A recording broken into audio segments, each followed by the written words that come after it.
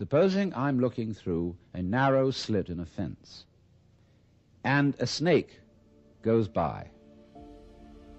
I've never seen a snake before, and this is mysterious. And I see through the slit in the fence, first the snake's head. Then I see a long, trailing body, and then finally the tail.